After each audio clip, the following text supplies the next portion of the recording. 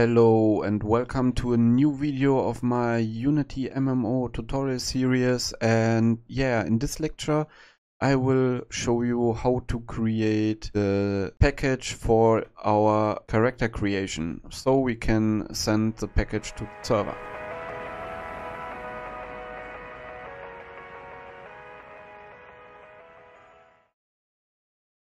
Yeah, before we start we have to add some new variables.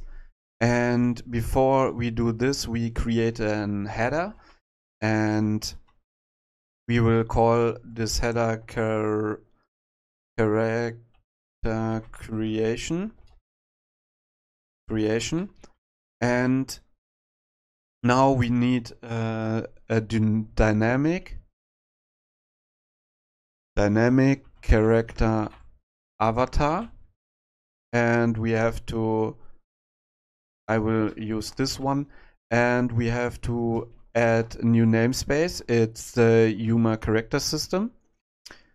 And we also need a new public input field, and we call this character name input.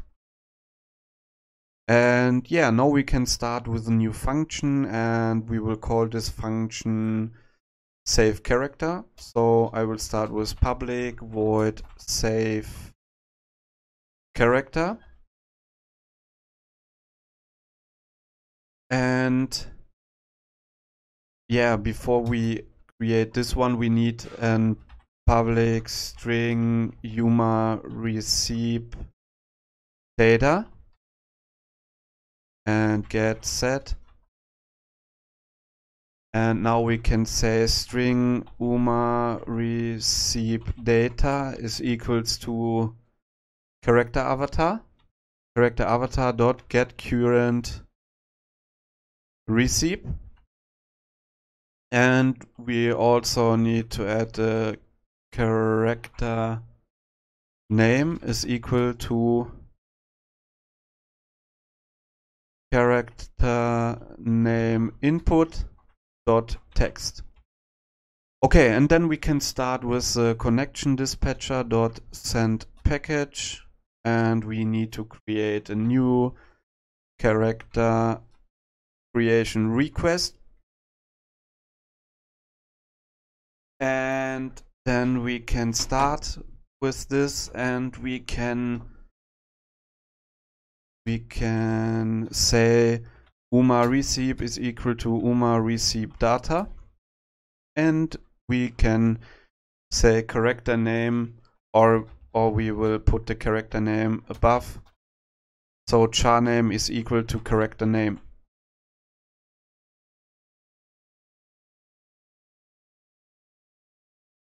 This one.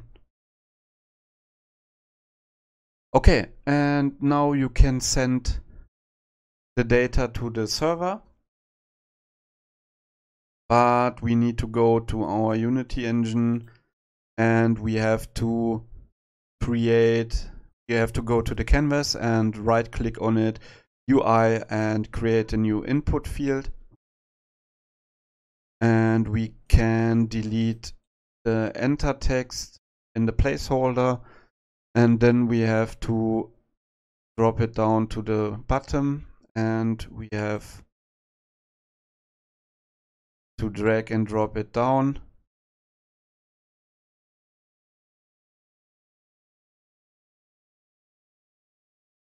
To this one.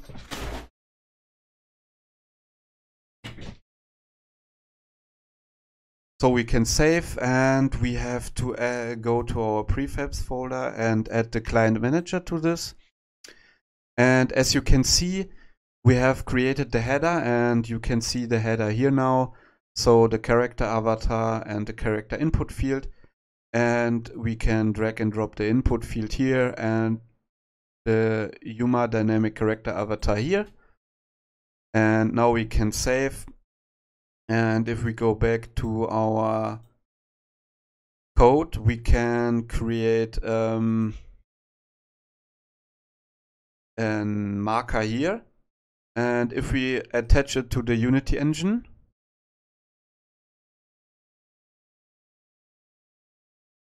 it will build, and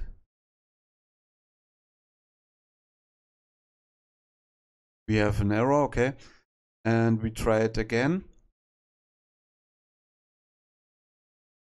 and now it's attached to the Unity engine. We can go back to our Unity, click on the play button. We need to do this in this case because we cannot do this in another way, because we don't use the server yet. And we create this one and a character name, and then we go to the character creation. And yeah, it won't work because I missed the character creation button. We have to click, we have to create a new on-click event, and then we have to drag and drop the client manager, go to function, client manager, and save character. Now we can save and click the play button. Now we can modify our character a little bit and type a name here. Click on character, create character, and then we have set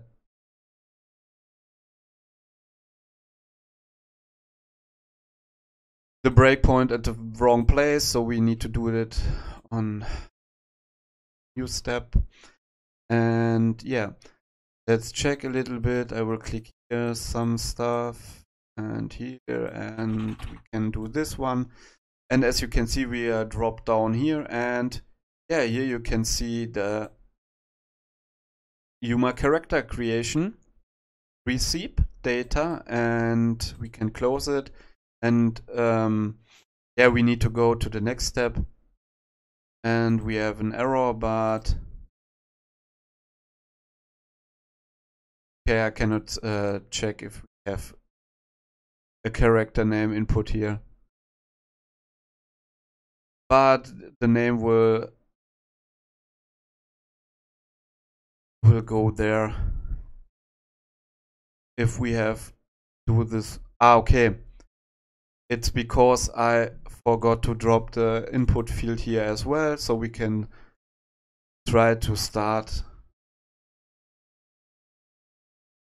this one. It's only for the character name. As you can see, it's null, but if I go to the next line, you can see the character name. Okay. And yeah, now we can go to the server, and we can create, yeah, let's start with creating the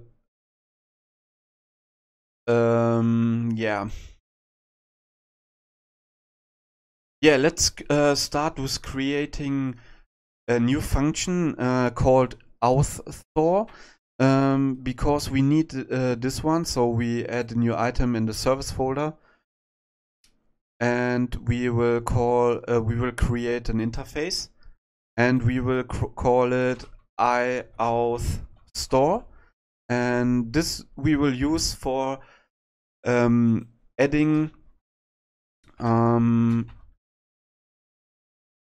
this will be adding our GUID to the server, and so you can save the let's save the user ID to the GUID ID, and then we can create it later a little bit better, and we can handle the character stuff a little bit better. So I create the iStore, and yeah, let's create the authStore as well. So we add a new item.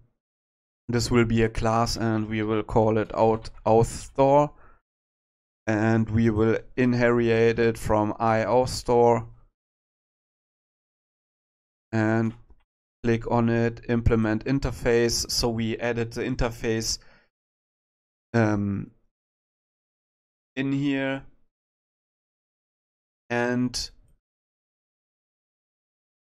let's do it in a simple way, and we create a private dictionary from GUID and int. So this will be the aus clients, and this will be new dictionary and this one. And then I will drop the add function before, and this we can delete this and create an expression, and this will be auth clients dot add, and we will call the GUID and the ID. And I will do the same with the remove function. So this is like the same I did with the blocks, but in this case it's a little bit simpler. So we can call the remove function, and we will do this one, and here we can say aus clients dot contain key, contains key, sorry, the GUID, and then we say auth clients GUID, so this one -1, and so we have our auth store, and now we can store our stuff in the client or in the server, and now we have,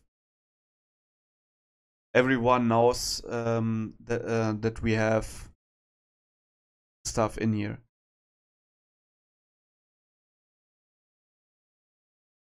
Okay, as you can see here, we create the GUID, and this one is that we added in the auth store. And yeah, in the next lectures we will concentrate on adding stuff to the server connection handler, and yeah, we will